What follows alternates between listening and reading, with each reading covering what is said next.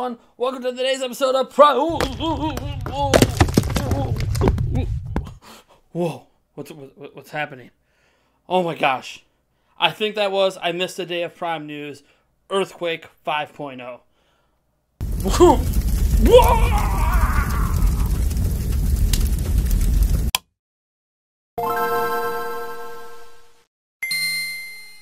Hey everyone, welcome to another episode of Prime News. Our first story is about Mario Maker 2. Nintendo has upped the course upload numbers from 32 to 64. In fact, not only did they up it from what it previously was, which many considered a pretty low number, they said they will be increasing it as well in the future. Now, first Mario Maker game handled this a little differently, and then eventually you were able to get up to 100 course uploads. I have no idea what the upper limit's going to be here for Mario Maker 2, but it was disappointing at launch that it only allowed 32.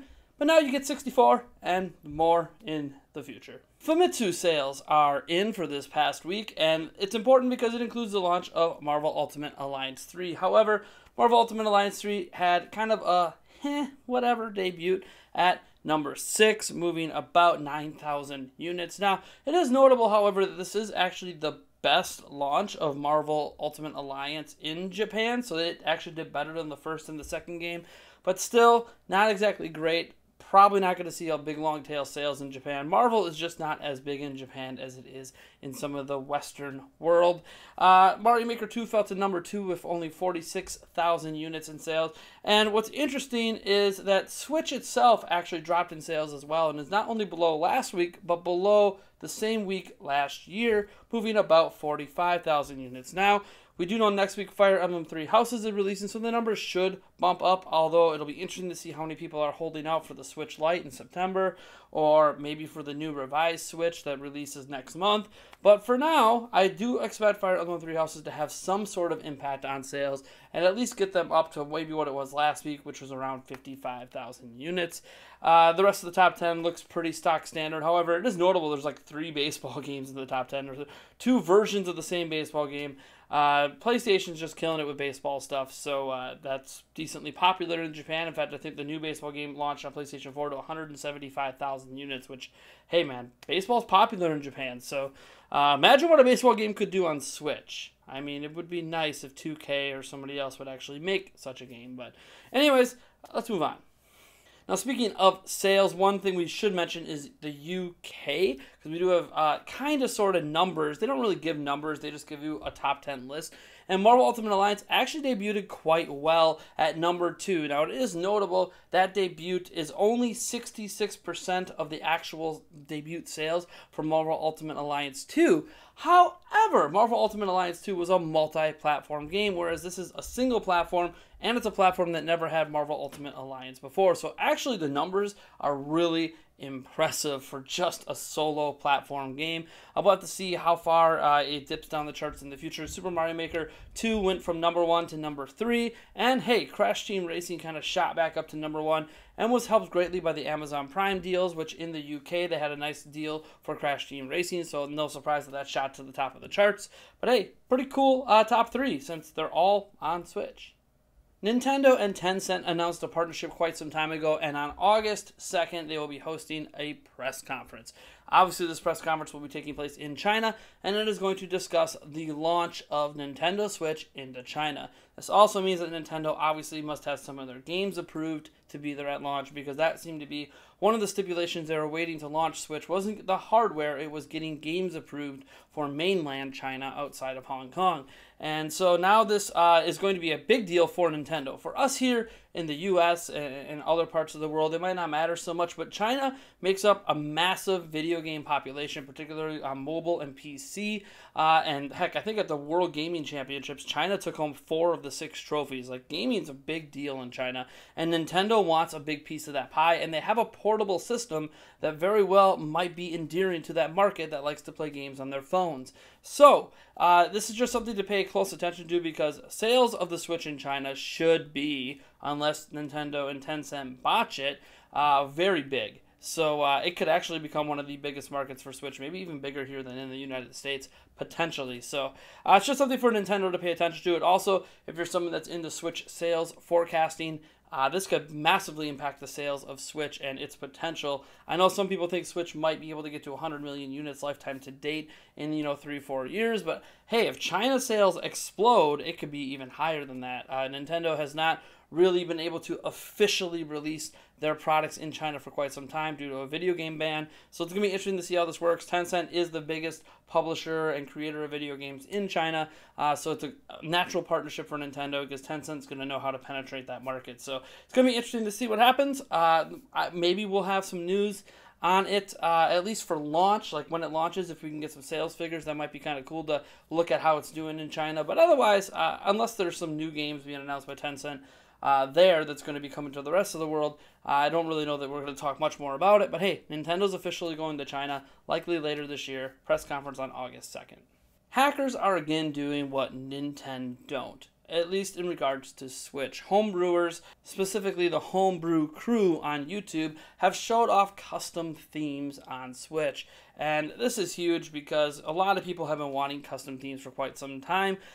Personally, I'm not really into them, but these themes are like animated and go to crazy things. Obviously, there's a lot of copyrighted stuff you're kind of seeing on screen right now that Nintendo would never be able to get approval for. Stranger Things 3, Back to the Future, all that stuff. But just the fact that this stuff can exist and can be made by hackers and homebrewers is just kind of another shot at Nintendo not providing such things, and the amount of money they can make, even on $1 per theme. And we're not even looking, like, it doesn't need to be this crazy. Like, these themes fully customize the whole UI. They don't have to go quite that far to be successful. But it is something that the hacking scene is doing that Nintendo isn't. Hacking scene added folders as well for games a long time ago. And I think all of us can kind of agree that Nintendo's operating system on Switch could use an actual update to add in new features. I actually really like the cleanliness of this OS, and I don't really care about themes as much as other people, but adding things in like folders and more ways to custom organize your games. I know they added some ways in not too long ago, but it's still not exactly what people want. Would be ideal. I think they have the base of a great operating system there, and now we're seeing what hackers are doing with it. Nintendo just needs to be willing to do it themselves. We know Nintendo is kind of slow to adapt these things. However, it's weird because, like, I could put things in folders on my 3DS. I don't know why we can't do that on Switch yet. It's baffling to me, and Nintendo could actually make money on themes if they just put up a theme shop like on 3DS and just charge, $1 to $5 per theme. But hey, what do I know? I mean, I'm just a guy in his basement talking about video games. Tomorrow at 6 a.m. we will finally learn our first real details on Rune Factory 4.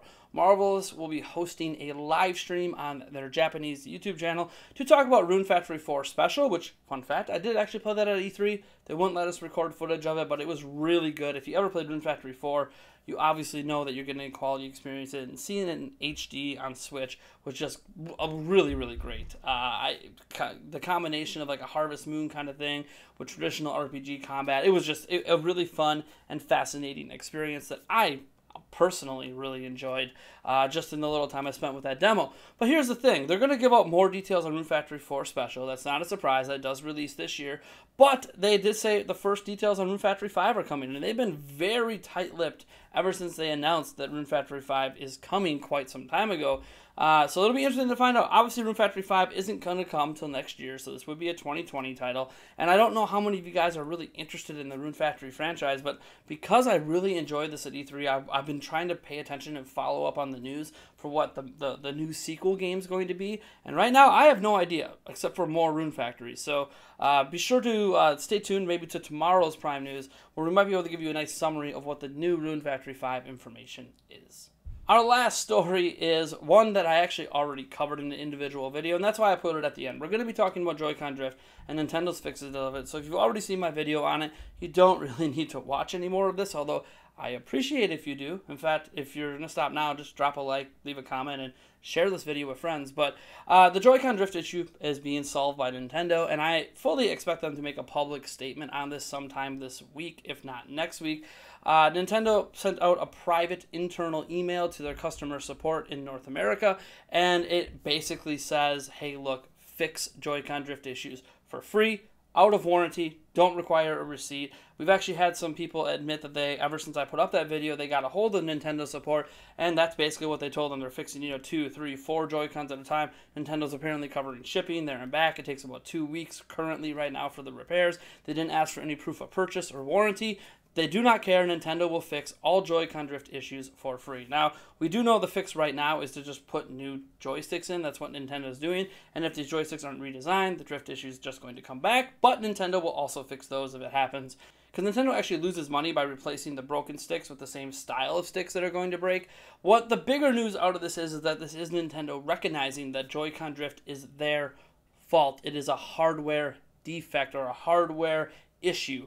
And because of that, this now gives me confidence that Nintendo is eventually, I don't know if it's going to be in any Switches this year, but eventually going to be permanently fixing the Joy-Con drift issue with a redesigned joystick. I don't know when this is going to happen. Maybe it'll be in the new Joy-Cons in October. Maybe it'll be in Switch Lite or the redesigned Switch that comes out next month. Or maybe it's something Nintendo's only recognizing now and we won't see fixes in products until next year. It's going to be interesting to see what Nintendo does. This also means, I think, if the issue happens with Switch Lite, they would probably fix that for free. However, there's things like with the Switch Lite where you can't play your system because you got to send the whole thing in. That's not fun. Now, they're even being really kind about it as well. One user in particular in the comments on the video said that, they're sending like 3 or 4 pairs of Joy-Con in, but they actually are letting them do it over 2 shipments so the user doesn't ever have to go without a pair of Joy-Con so they can continue to play their Switch. So, again, Nintendo support's being really great about this, and what's even crazier in this is Nintendo is telling support if customers contact them for a refund on the Joy-Con drift fix they've previously done, especially if it's happened again, Nintendo is just to give them a refund for that repair and then fix their Joy-Con again for free. That's right. This is full-on admittance from Nintendo, at least internally, that Joy-Con drift is their fault. So expect a public statement on this eventually. I don't know that you're going to see an apology, but at least Nintendo informing consumers on a mass scale that, hey, look, get your Joy-Cons fixed, we'll take care of it, our bad. And they're probably going to end up announcing a redesigned stick at some point in the future to rebuild consumer trust. And you can always trust whenever those sticks arrive, whether they're announced or just ghost dropped in. That Spawnwave will be right on top of it, dissecting those Joy-Cons and looking at the sticks to make sure that Nintendo actually is holding up to what appears to be sort of a faint promise. They're not saying it, but by recognizing it's a problem, you naturally can assume they're going to fix it. So, hey, Joy-Con drift, been talking about it for a while. We've talked about fixes. We've been talking about how big this problem is. Well, the fact that Nintendo is saying this internally lets you know that Nintendo kind of is realizing that Joy-Con drift is a much bigger issue than they probably initially realized. So, I don't know, take that for what you will, but Nintendo clearly knows that this is their problem. Alright folks, so that's going to do it for today's episode of Prime News. If you enjoyed it, please drop a like, share this video with your friends. Let's grow this Nintendo Prime family together. Again, I apologize for not really having a Prime News yesterday. I had a lot of family stuff going on, and you know what? I didn't really promise there was going to be an episode. I'm trying to be consistent, but at the same point, I'm trying to live my life as well. We all have lives to live. I went swimming yesterday, if you really must know. Swimming with the time I would have used for Prime News because I like to swim. Swimming is fun. I mean, how else am I going to meet Ariel from The Little Mermaid if I don't keep swimming? Just keep swimming, just keep swimming, swimming. Okay. I know. Cringe. Alright, folks. Catch you in the next video.